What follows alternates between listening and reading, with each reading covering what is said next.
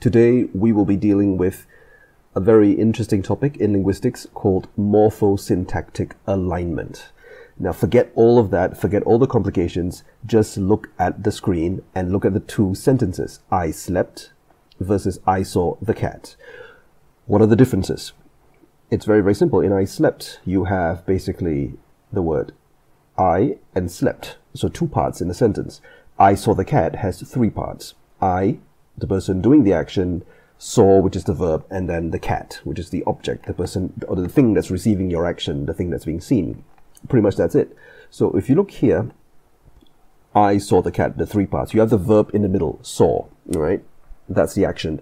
You have the subject, I, doing something to the cat. So the action moves across, basically across the verb to the object, to the cat. I saw the cat. And so the magic word here is across. And let's just think about it. What is the Latin word for across? Well, we use it every day, right? So don't worry, it's not complicated at all. If you look at a map of the world, if you're going across the world from Europe to the Americas, what kind of flight is it? Like this. What would you call this flight from Europe to, say, North America? This is a transatlantic flight. So the word here is trans, across the Atlantic. And you see this as well. For example, in the map of Romania, there's a region called Transylvania, which literally means across or beyond the forests in medieval Latin. So that's it. So that across or beyond is trans or trans. And you see this as well. If you're transitioning, if you're changing from one stage in life to another, you're going across from one, status level to another. That's a transition. So trans as well. So because of this type of sentence where there's a verb in the middle and there are two objects across the verb from each other, I do blah, blah, blah, the cat. This is called basically, so you see the two objects here, transitive. That's it. And that's how you remember it. Pretty simple, actually. Not too difficult, I think. And therefore, what's the opposite of this? In a sentence like I slept, since I saw the cat is transitive, what is I slept? Well, pretty easy. It's not transitive. And then if you look at this, if a person is not decent, he or she, he in this case, is indecent. If the food is not edible, it's inedible, all right? So if it's something that is insufficient, like you don't have enough money, it's insufficient. So something that is not transitive is intransitive. Simple, all right? So that's lesson number one. So intransitive and transitive. A transitive sentence always has a verb and two things on either side. Firstly, someone doing something and something receiving something. This is in English, of course. The intransitive only has someone doing something and the action that is done, and that's it, all right? So that's how you remember it. Simple, all right? Now, we're going to look at morphosyntactic alignment, and these will be a little bit more complicated. Now, if we look at this here, a sentence like this, I slept, right, versus I saw the cat. The I, sorry, one is intransitive, one is transitive. The I here is in I slept is the subject. I am doing something, right? The same thing, this is in English, of course. So the same thing with I saw the cat. I here is the agent, the one that's doing something to the cat, which is the patient, the receiver of the action. All right, so this is the English structure. In a language like Basque, things are a bit reversed. It looks more like this. So in Basque, when you say, so look at transitive, intransitive sentence, like Martin fell, Martin erortzenda, Martin falls, sorry, present tense.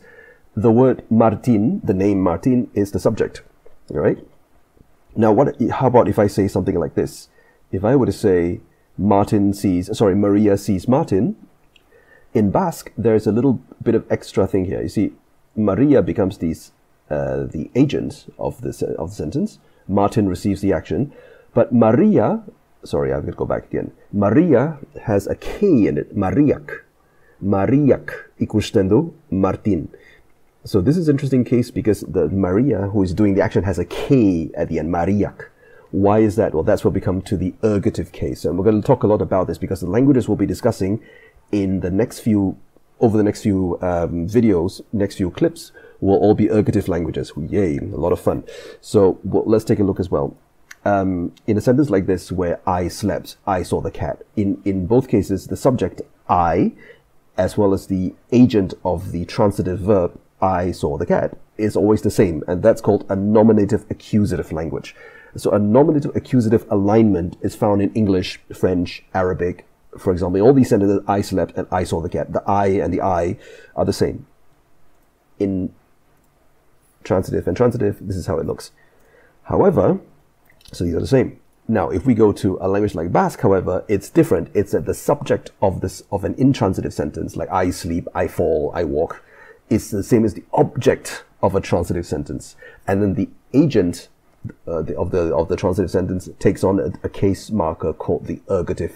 So it's a little bit different from what we are used to. All right. So in this sentence like this, Martin, being the person falling, is Martin. He doesn't change. Martin is also the one that's being seen. In Basque, he doesn't change. The one that has a special suffix or special form is Maria, because she's the one doing the action. So Mariak is doing something to Martin. Maria is doing something to Martin. So that's how an ergative absolutive language works. All right. So let's look at it again. So Martin falls. So this erortzenda is a verb complex meaning to fall in the present tense. So Martin falls. Easy. Maria, Martin, and you've got, literally you could translate an ergative sentence almost like a passive form, right? So like Martin falls, Martin is seen by Maria. You could almost say that, sorry. Martin is seen by Maria. So this is how Basque things work in Basque. So Mariak with a K, Mariak ikusten Martin. So Maria with a K is literally by Maria. Ikusten is almost like it's almost like a passive form, a passive verb. Is seen, and Martin is Martin. So literally by Maria, Martin is seen. So by Maria, Martin is seen. Maria sees Martin. So that's how they do it in Basque. And this structure is actually quite common around the world. So a very short example from Arrernte, which is a language from North Central Australia. In this language, the word order is quite free, and you only know basically who's doing what to whom based on the suffixes that attach themselves to the noun. So let's look at two words. You've got the word for man, which is aertwa. So ARTW is pronounced aertwa, and we'll look at the phonology later on. And the word for to sit is anamma. So the man sits is aertwa namma.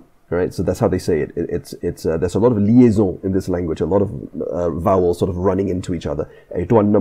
So the man is sitting down, is sitting. All right.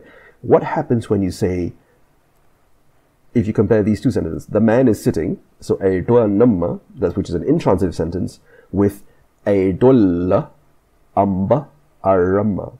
The man is looking at the child. So you see the word aedwa has a la that comes after it. That's the ergative. That's like the K in Basque, right? Exactly the same function. Amba means child, A-M-P-E, pronounced amba. And arama means to look or to see. So, aidolambaram. That's how you say it. Aidolambaram. Okay, very, very quickly. Aidolambaram. Say it 10 times. Is how you say the man is looking at a child. But in actual fact, it's actually man ergative, child, no marking, and then look. So the child is looked at by the man. And that, ladies and gentlemen, is basically how an ergative language works. All right. So we'll look at more examples later on. We'll be having more videos coming over the next few weeks, discussing languages such as Arrernte, all the different structures as well, Mayan languages, as well as even languages like of course, Tsimshian languages in the Pacific Northwest of the US and Canada.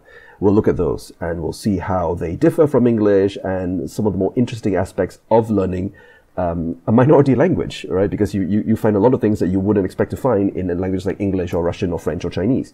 So until next time, bye for now.